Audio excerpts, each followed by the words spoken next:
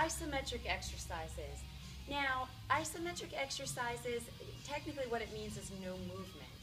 And it's not necessarily the most effective way to work your muscles. You can use it as variety. Like you can do a squat and then just hold the squat down.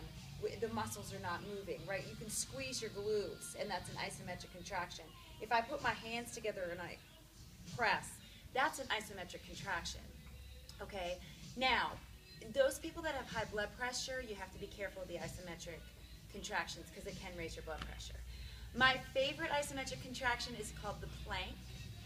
Most of you know what the plank is, but you can either be on your hands or you can be down on your forearms, making sure your back is straight, your elbows are below your shoulders, okay, tighten up your core.